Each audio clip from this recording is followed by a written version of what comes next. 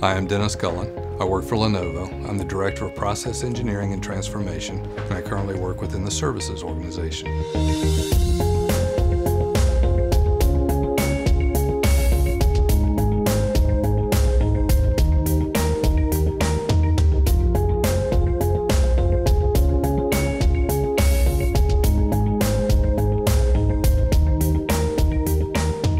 When I first started looking for a partner in the payment space, I was going back and forth to the SAP conferences and working with my SAP consultants trying to figure out what to do.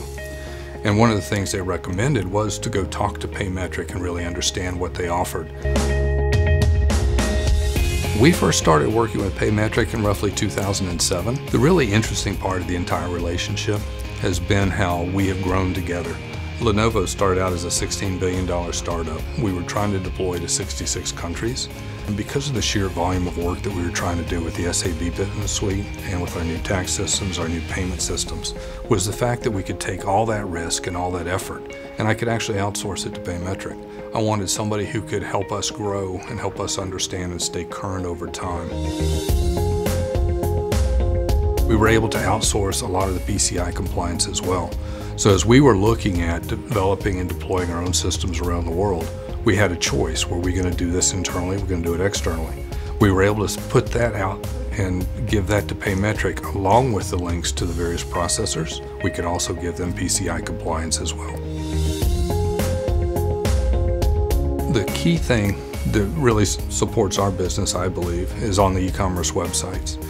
When we're in the checkout mode and the customer wants to input their payment method, regardless of whether it's a credit card, Google Pay, Amazon Pay, they can enter their data directly into a screen controlled by Paymetric.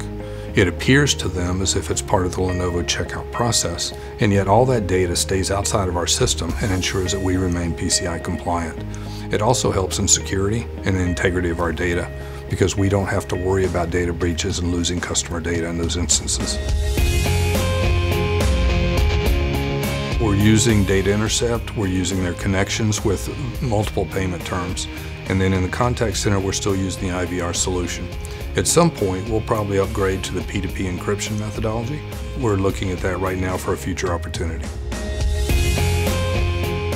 The relationship's been great. We work with them constantly, we're still upgrading, we're staying constant and processing transactions every day.